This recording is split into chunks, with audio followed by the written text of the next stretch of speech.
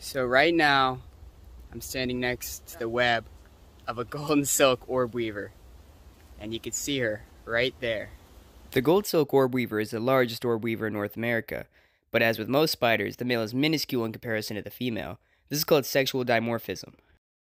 And as the name suggests, the silk making up the webs is actually colored gold. And these webs are absolutely massive. Here's my mom for comparison. Sometimes these webs can reach 9 feet in diameter.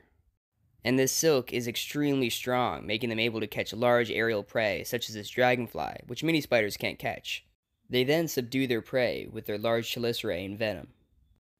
What an amazing spider. I hope you guys have a great day and enjoyed watching this girl as much as I did.